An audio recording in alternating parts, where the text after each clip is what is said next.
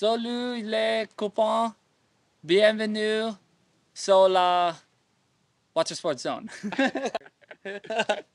J'étais à la rencontre de Kai Lenny, le waterman par excellence. On a parlé de windsurf, on a parlé de wingfoil, on a parlé de surf, on a parlé de foil. Et donc, si ça t'intéresse d'en savoir un petit peu plus, de savoir par exemple quel est le watersport préféré de Kai Lenny, reste avec nous, ça va être sympa.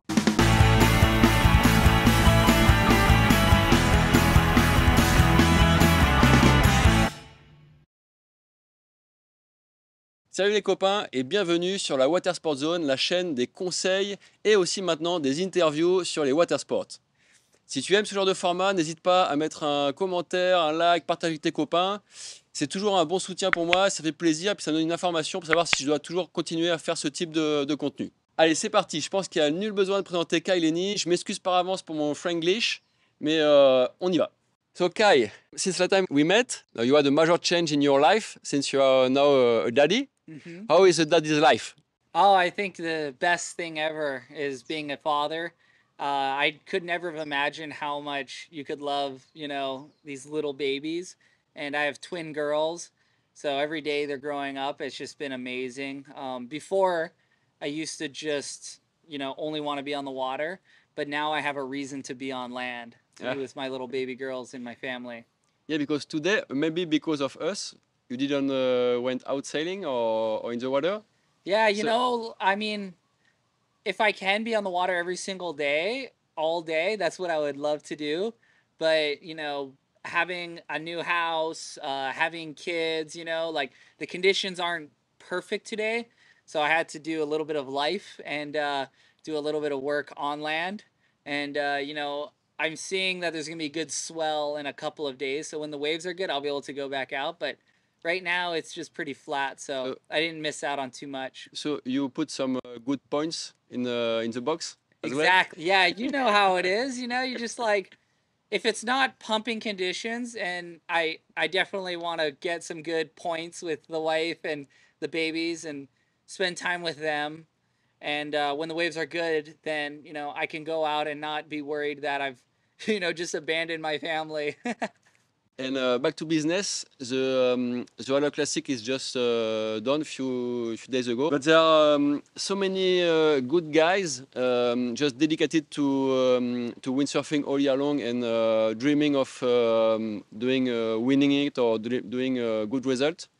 And you achieved a podium, congratulations. And how is it possible to ride at such a level in every sport you do? I think doing the Aloha Classic, it's one of my favorite events ever, mainly because the windsurfing community is some of the nicest, best people I've ever met.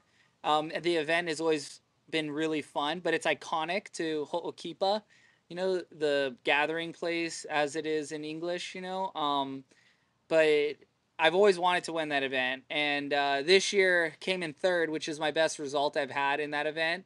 And, maybe if the waves were a little bit bigger, I would have had a better shot at it. But, being as good at all these sports as maybe I am, being able to compete on a high level, fortunately, all the sports are, cross over really well. If you kite surf, you have the experience of speed and surfing and jumping. And then that translates into windsurfing, which is surfing, jumping. So there's like a very similarity between all of them, and very blessed here in Hawaii to have, especially here on Maui, to have such good conditions for every sport every day. So I can go out and practice every sport whenever I need to. There's no necessarily waiting for conditions. Although before the Aloha Classic this year, there was no wind for a month. And it has been flat the entire summer. So didn't really get to practice at Okipa until 2 days before the event. And I was like, oh man, if I had a couple more days, I probably would have felt even better. But I've been windsurfing my whole life, so I wasn't worried at all. I'm like, well, just go out and do what I do. I've sailed here my whole life, and shouldn't be too much of a problem. And so you compete sometime in windsurf. You used to compete in kite surfing as well, in surfing too, in the big wave tour, and sometimes on the QS as well. You are pretty good in wing foiling. You are somehow part of how this sport is growing, but you didn't compete yet in this sport. Is there any reason or? I think it's just timing of not competing in a world tour event for winging. I mean, the level is so exceptionally high, and I know if I practiced a little bit more, I think I could be very competitive and possibly win a winging event. But then it comes to choices, you know, and you can only compete in so many events because it takes, being from Hawaii is the best thing ever, but it takes forever to get anywhere in the world. True. And so if I go to do a winging event, you know, that's like a 2-week whole thing. And then the training side, and then that takes away from big wave surfing, that takes away from the windsurfing. And, you know, ideally, I want to compete in everything. And I hope one day they'll do some winging events, a world tour events closer, you know, on the Pacific side. Mm-hmm. You know, I think if it was here in Hawaii or in California or just somewhere that is a little more accessible, for sure. I mean, I love competing in Europe as well. And, you know, the timing in the future might work out. And it goes the same with kite surfing, trying to compete and stuff. You know, I think coming out of COVID, there wasn't any events for a while, and now everything's gaining momentum. And I think once the world tours, all of them, including stand-up paddling, the windsurfing, you know, winging, everything, is kind of like more established again. And now it is the last year. I definitely would want to hop in some events and try to win something. And what do you think about the evolution of wing foiling as a sport since the start of the sport, like maybe three years ago? Oh, you know, it's crazy because I mean, 3 years ago, or when I started, I believe it was like 2019, maybe, is like when I got my first wing from Ozone. And I remember seeing, it might have been Ken Winter out here from Duotone. He was, you know, just starting to wing, or he was just starting to go upwind. And I saw that, I'm like, gosh, I should give that a try. Like, that looks fun. You know, it's kind of in between windsurfing and kiting. And when I did it, I hopped on my SUP foil and just grabbed a 2-meter wing at the time. No one knew what sizes to have. The first one Ozone ever made. And I went out and I was like, coming from windsurfing and kiting, and then, of course, doing all the foiling, it was really easy. And immediately I'm like, I got to put foot straps on a smaller board and try to jump. And that was like the whole next thing, was like jumping. And it was a different sensation to kiting or windsurf jumping. It was like in between both. With winging, you could jump and get that floaty feel, but you could glide forward like a windsurfer. Whereas kiting, you know, you always go downwind.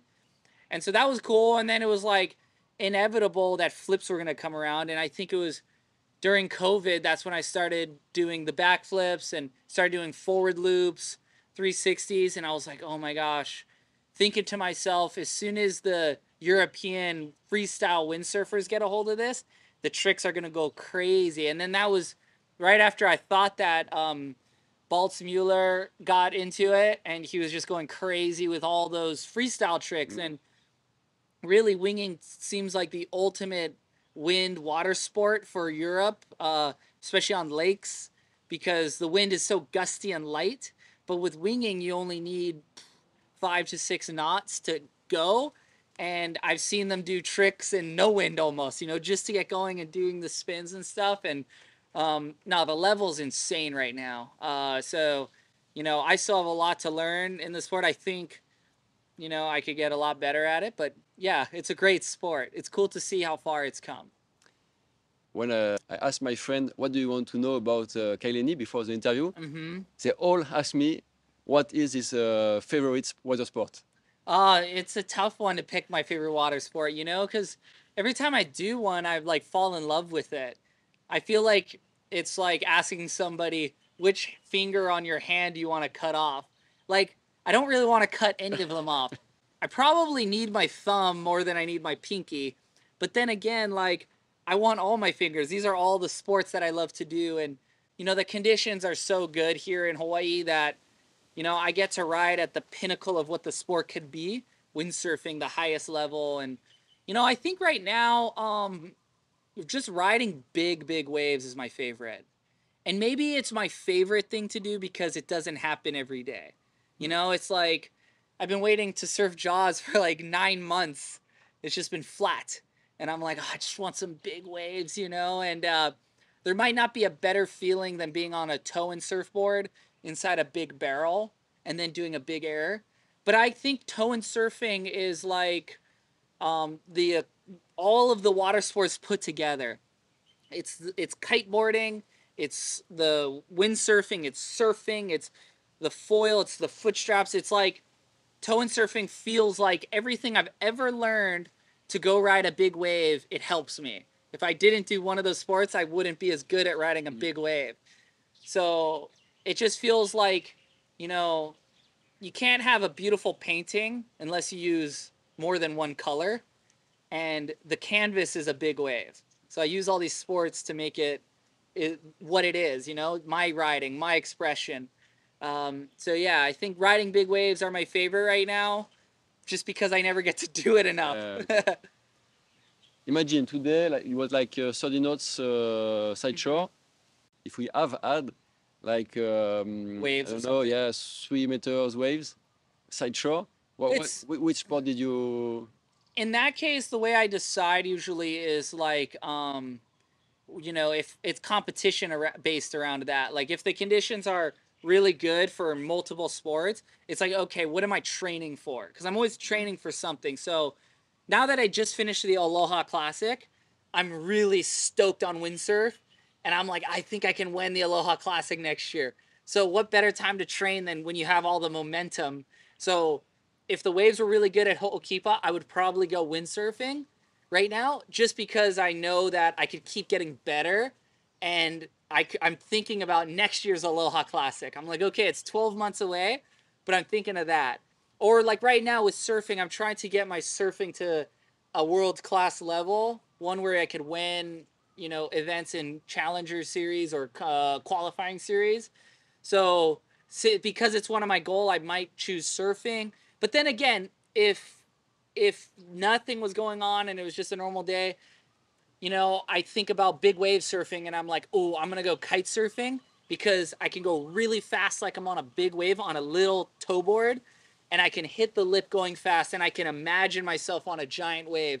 So I can hit and do a, I don't know, 20-meter jump and do flips and pretend I just hit the lip at Jaws. So using my imagination, like, I don't know, I don't have a favorite one. It's just whatever I'm like, my goal is. And so whatever one I get into, I like really push for a little bit. And I try to do all the sports I can in a week, for sure. If the conditions are good, I can do all the sports in one day, no problem. So I don't have to choose. I can just do them all. And as you said, you like competition, or maybe even you love competition. And how do you feel about the fact that you are scored for your performance in our water sport more than like ranked on finish line? Well, so I've competed in both racing style sports where if you're first over the line, undisputed, you won, right? And even then, people will like argue about it. But you know, I love competition because it puts me in a real focused zone, and I feel like after every competition, I learn something and I get better. And so I love to compete because I just keep getting better. And that's my favorite thing, is to just get better at the sports that I do. And it's a motivation, right? If I just go out to go have fun, there's not as much motivation to get like really better. You know, of course, for me, going out in the water and having fun is the number one, but learning and getting better is the most fun. So I use competition as like the kind of the furnace where, you know, the fire gets bigger. Uh, but then again, you know, it can be frustrating when you try to ride for the judges. You're not riding for yourself. You know, my expression surfing is different than if I'm competing surfing. And, you know, when you think you get the score and you don't, or, you know, you go someplace else in the world and, you know, it's judges from that place, they're going to make it harder for you. Or you go against a world champion, it's always going to be harder to beat an established world champion. Um, but that's just part of the game. And as long as I go into each competition knowing this is the game and not taking it too personally when I don't do well, because, you know, for what other reason, you know, judging subjectivity, it doesn't bother me. I just focus on my goal, and then I'm like, I'm gonna come back stronger, you know, because I hate giving up or quitting. But Yeah, no, I think like races are the best typically because you just know who wins at the end. Like, all right. But it sure feels good when you can go out in the waves and or you know compete and come in and you know you're awarded with first place. You're like, "Oh, I was the best today." You know? Yeah, and still talking about the performance competition, what is the part of the part that you think the gear have in your performance? The more as I get better at my athletic ability, the more I think that my gear has a bigger part to help me get better. You know, I was just windsurfing in the competition and I had a very specialized board, basically a surfboard with surfing fins and you know, it's very difficult to ride or get used to. You can't windsurf it. You got to really surf it. But I learned a lot in the competition and you know the adjustments we've already made. I'm like, oh, I wish I had this board. I would have been better. But at the end of the day, when I go into a competition, I don't. I tell myself, look, I can win on anything I ride. That's like my mental thing. Like I could, if I'm confused which board to choose. Oh, should it be this one? Oh, should it be that one? I could be like, I could win on both. So whatever, I don't even care. Just give me one. But the reality is if you pick the right board, I think you can surf way better. You can ride good, like do more spray, everything. And it makes it easier to do the tricks, like to do the goiters or to do the handle passes, whatever. It makes it easier when you have a really good gear. And I feel like I've lost competitions, world championships, because my gear wasn't super perfect.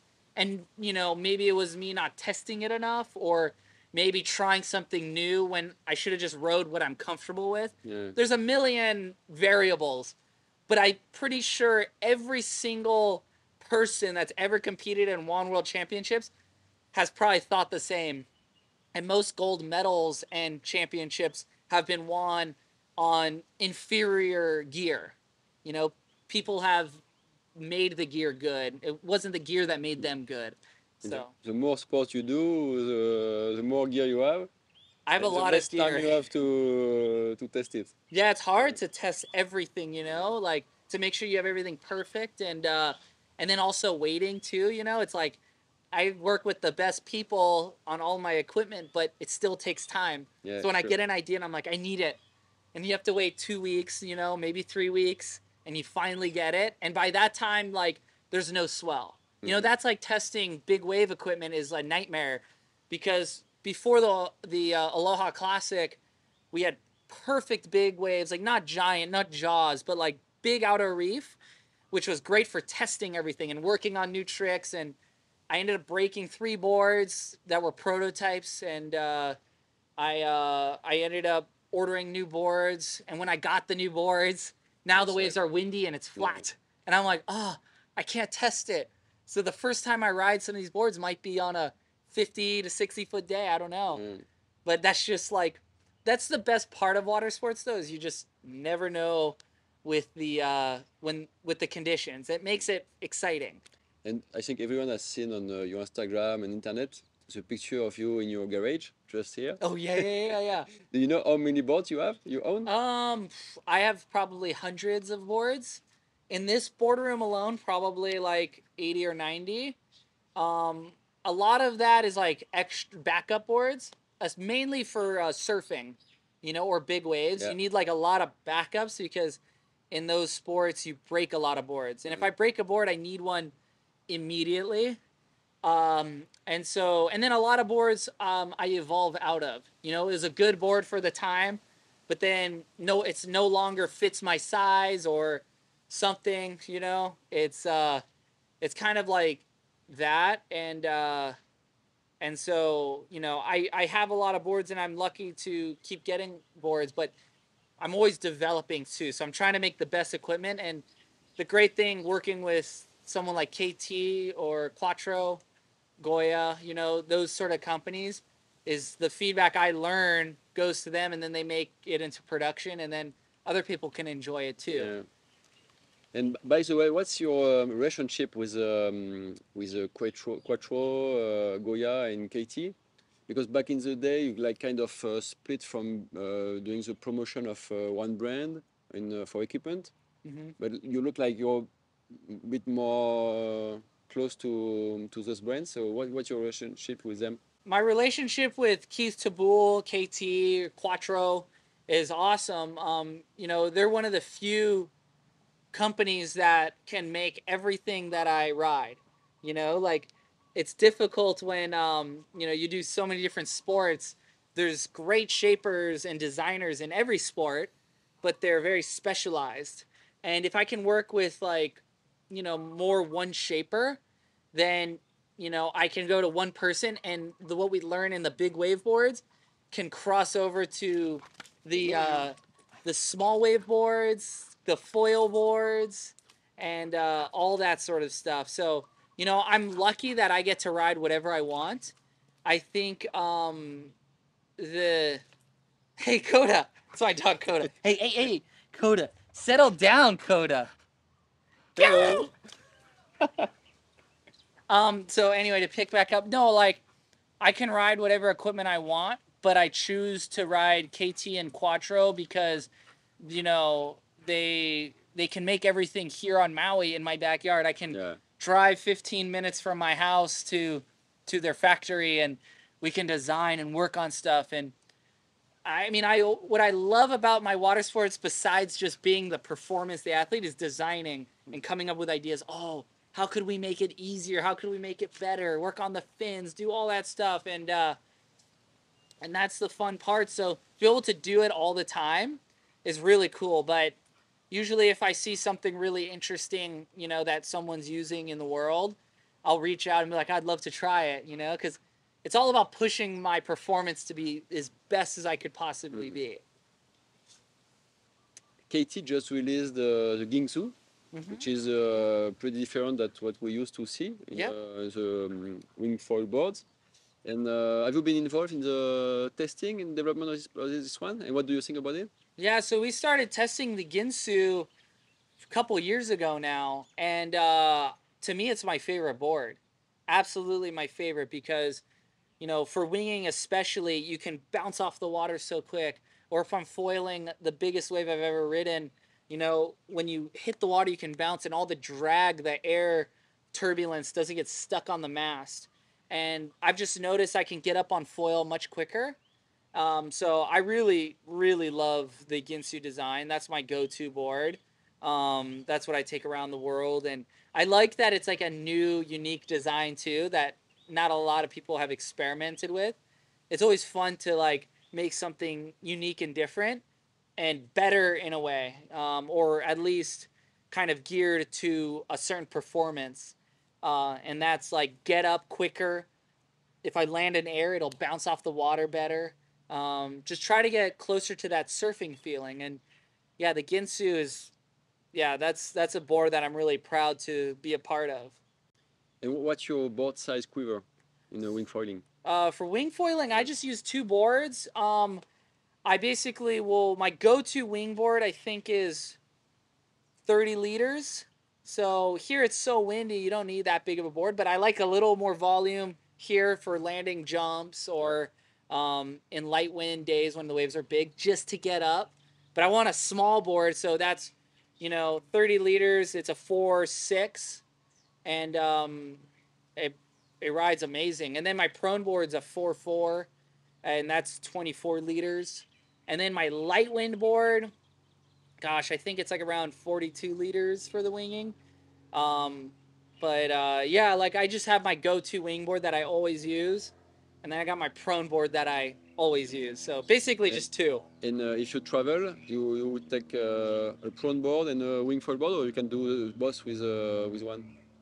Usually I could wing on my prone board, no problem. But if I go somewhere kind of light, then I'll bring both boards. The thing is, you know, I usually will if I have to choose one, I'll take my prone because it's a little smaller, which is better for just prone surfing. And then I'll bring just a bigger wing so I can have a little more juice to get up on the smaller board. But yeah, ideally bring both, you know, because again, once you get really into the performance of each sport, you need specific things. Yeah, of course. Like with winging, I use an 80 cm mast. And with prone, I always use 70 cm mast because just the feeling, you know, I like the shorter mast when I'm prone because it feels tighter to the wave, more surfy, easier for tricks. The 80 just feels good for winging because you lean over a lot, you know, and you want that area to get the pop for the flip and stuff. And you're going over a bigger chop. And then if I'm foiling a giant wave, 100 cm mast. And that feels short. Yeah. You need that clearance on a big wave because you're only kind of going straight or doing a big carve. You're not like doing crazy tricks, you know, because you're just trying to survive. About foils, I have the same question as a board. How many foil do you own? I have pretty much almost every foil out there because I'm always trying to like figure out what's faster, what's this. But my friends, my brother Ridge and my friend Carlos have this little design company called the Hydrofoil Company, and so I get custom foils from them, and they're just insane. Like they made me these foils, a 700 square cm, which is my favorite wing foil ever. I can ride tiny waves on it, huge waves. I prone foil it. And then I have different sizes up to a 900, 1100, which I don't use that much. And then I have a 1300 if I go really light downwind and I'm trying to do tricks. The foil's like mid aspect, so it's meant for surfing feel. Yeah. And then I got some other high aspects for wing racing or for just going super fast downwind. But my go-to, if I had to have one wing only, my 700 Hydrofoil Company, and then maybe a 70 cm mast and a 80 cm mast is like, that's like, Go-to. yeah, that if I have to bring one foil in my suitcase when I travel, that one, it's That's one. so good. What is the aspect ratio? I don't even know what the aspect ratio. It's like, So what do you look for in a foil? I mean, I right now, like, so for me, my favorite foils are the ones that have a big range. High aspects are great, but they tend to turn like this, like yaoi, and they're awesome. They're fast and they pump really good, but they don't have as much of the surfing feeling. And I don't know if many people want the surfing feeling, but for me, I'm trying to ride my full board like my short board. So I want that feeling where it's really rolly. So go with a mid aspect design in between, you know, two types of foils. It pumps good, really good low end. Like, for example, I could ride my 700 on a wave this big, or I could ride the 700 on a wave taller than the tree. Like, it goes as fast as I want to go. so it's very thin.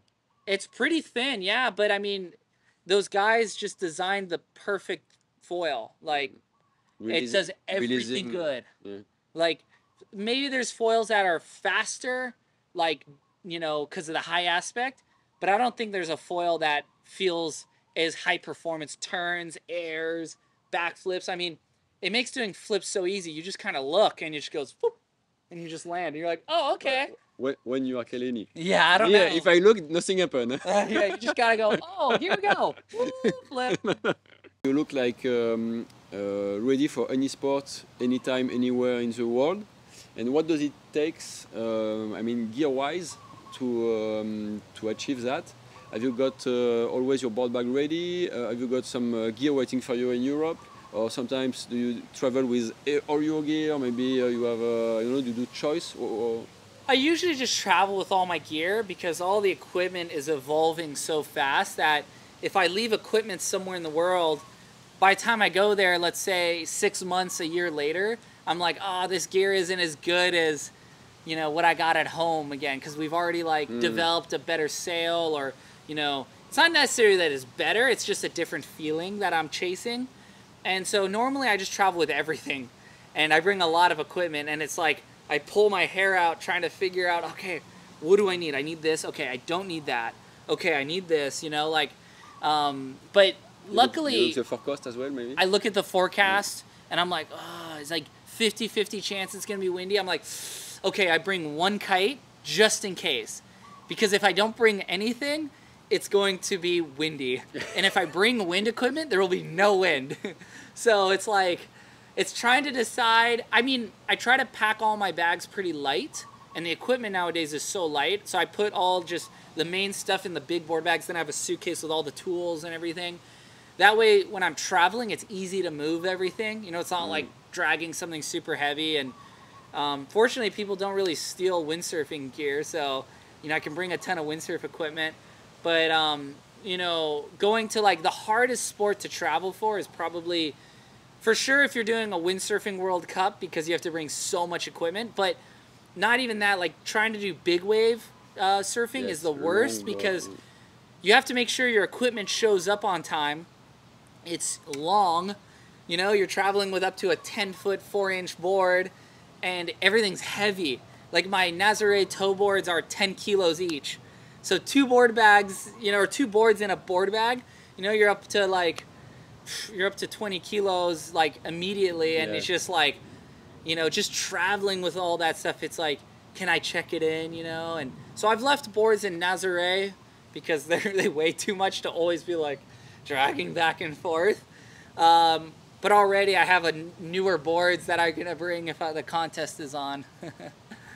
So you bring some board, but you don't bring them back? I'd probably bring them back, Oh. yeah.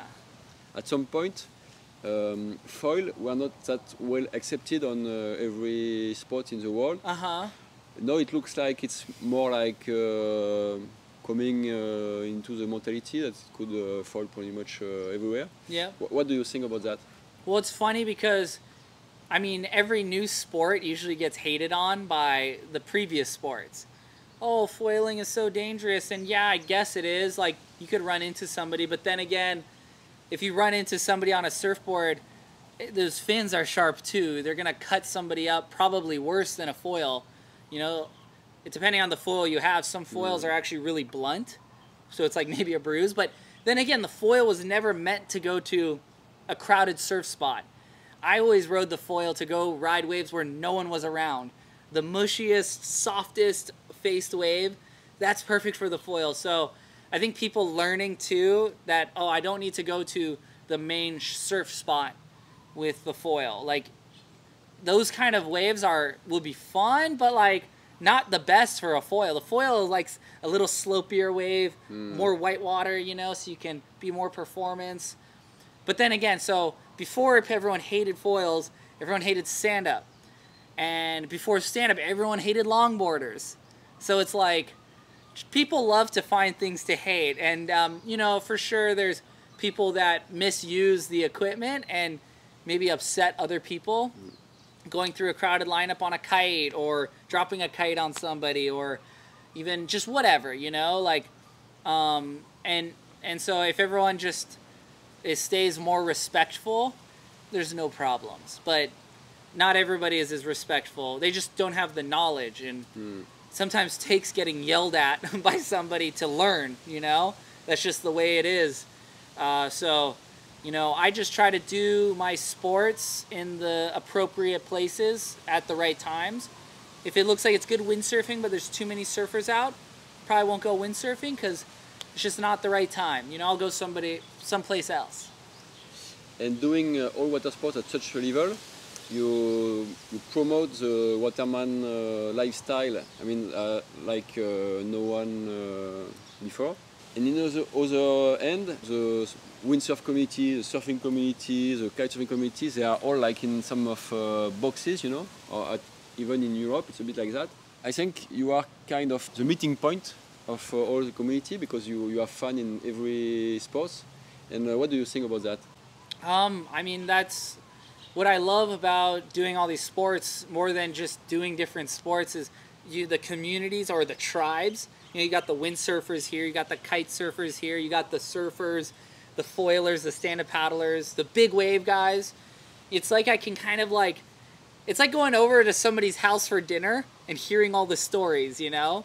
I think in each sport, the athletes are incredible, and I look up to every single one of them. You know, if I go with my friends that are the best kiteboarders in the world, I'm like, oh, I want to try that. That looks awesome. And or if it's big wave surfers, you know, it's like, oh, if he could catch a big wave like that, I'm going to catch a big wave like that. And so it's like, it's just the whole process of learning. I've realized that I just love learning so much, and I learn a lot. And, you know, at the end of the day, we're just trying to have fun. Like, why are you doing these sports if you're not having fun? So if I can, you know, experience all the fun of these sports and you know, maybe inspire other people to do the same because, you know, not because of how good I am at something, maybe just because like, hey, look how much fun I'm having. And I understand the sports can be quite expensive, but, you know, there's very few things in life that, you know, don't cost, you know, a lot. If you want to have a nice car and feel good about driving this nice car, it costs something, you know, and working hard to achieve that. Before I was sponsored and, you know, my parents really taught me to work hard and to earn, you know, the proper way so that I could afford all my equipment. So with all my equipment, if I break a board, it's not like, whatever, I'll get a new one. It's like, oh my gosh, sometimes I'm like hard to get over my board. I'm like, oh, it was so nice. Like, oh no, it's scratched, you know, like I really care for my equipment as if I like, you know, worked another job completely in order to get it. So I have a lot of respect for the sports I do because I appreciate the equipment that is designed and the cost of it. You know, overall, I'm just grateful to do it all and to hang out with all my friends in all the different sports because, you know, that's what life's all about is, you know, being with a community and learning, you know, and I get to be with a lot of them. How is it in Hawaii about the different community and tribes? I mean, when you are surfing, does the surfers look at you as a windsurfer or kider, or do they consider you actual surfers? I mean, mostly shortboard because in big wave it may be different. But I think, you know, maybe 10 years ago or 5 years ago, surfers probably would have looked at me as just a windsurfer or a stand-up paddler or something. I think I've been putting in my time for long enough that most surfers see me as a surfer too, or, you know, mainly as a surfer. And, you know, that feels cool. You know, I think, you know, here in Hawaii, there's spots that are only surf spots. You can't stand a paddle, you can't foil, you can't do other sports there. And that's fine, you know. There's only so many good surf spots. I think here on Maui, there's a lot more good windsurf spots just because it's so windy everywhere. And we got so many outer reefs that are accessible to a wind sport like winging, kiting, windsurfing, or stand-up paddling. So, you know, my goal has always been, you know, when I first got into big wave riding, I was not a big wave surfer. But then I established myself as a big wave surfer. Won competitions, won awards. I feel like I'm respected as a big wave surfer. And with surfing, you know, I think I'm respected by my peers. I think there's some that don't consider me a surfer first, which is fine. I'm going to keep proving to myself that I am by going over and surfing places like Pipeline, going surfing the gnarliest waves to prove to myself that I belong in any lineup in the world and I want to do the best surfing in the world. So that's like a goal that I strive for every day. We will talk now about risk and fear. Since now you are daddy, as we said previously. And how do you sometimes feel fear? And how do you deal with that and with the risk? I mean, whenever I surf really big waves, it's scary, you know? There's the fear you could drown, you could get hit by a board, jet ski, you could die, right? But the way I always overcame risk, the fear of it, and the risk of doing it, is I always focused on the goal. Like, what is it that I'm trying to achieve? You know, am I just trying to ride a wave? Okay, that's step one. Just make the wave. Don't do anything, just make it. Okay, did that. It's like, okay, now I want to do a 360 on the wave. All right, like, I'm just focusing on the 360. Like, I'm not thinking about the wave. I'm not thinking that it's bigger than the trees, you know? I'm just imagining, okay, this is what I want to do. I'm thinking performance versus less like how gnarly it is. You know, I think old school mentality in big wave surfing was always like, this is like, we're surviving. For me, it's like, no, this is performance. Like, of course I want to ride the biggest wave ever ridden, but those waves kind of choose you. You don't just go out and just get lucky. Like, you try to catch the biggest wave ever, it's really hard to do. Because it's so like, there might be one or two opportunities anywhere in the world. But if I can ride a lot of big waves in a session, you know, I can do my performance and be like, okay, I want to bottom turn like I'm windsurfing, and I want to top turn like I'm surfing, and I want to do airs like I'm kiting. you know, and I want to go as fast like I'm foiling, and you know, I want to be able to survive like I'm body surfing, you know.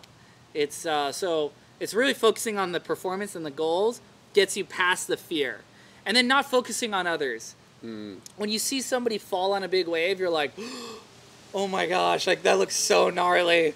Or you see somebody do something insane and you're like, oh, I don't know if I could do that. I'm like, I don't even care. I just focus, okay, like what do I want to do out here? Like I have a goal, okay, and I just stay focused in that. And then I just do my thing, and then it becomes easy. And then when you fall and you survive a wipeout, you're like, okay, I can live through this. And you spend all year training. So I'm pretty confident I can handle any wave I put myself into. Granted, sometimes when it happens to you, you're like, oh, this sucks. But now that I'm a dad, you know, I feel like it was like 50-50 road, like fork in the road. Like you could either be really scared about doing what I'm doing, or I could just train harder and be smarter. And now I feel like I have a clearer mind, and I feel better trained. I feel smarter. I'm not going to take unnecessary risk for no reason, you know, just to go. It's more like, okay, like I know I can make it. And if I don't, I can survive. But that is, I just train harder and better now. And I have the best motivation in the world, which are my babies. Okay, thanks, Kai. It's been such a good moment, a pleasure for me to speak with you like this. No problem. And very happy to share that with my audience. J'espère que ça vous a plu. Merci beaucoup de votre fidélité. N'hésitez pas à partager, laisser un petit commentaire et puis vous abonner à la chaîne si ce n'est pas déjà fait. Laissez un petit mot si vous aimez bien le format et que vous voulez que j'interviewe d'autres personnes. Et puis je vous remercie et à samedi pour une prochaine vidéo. Bye bye. Aloha.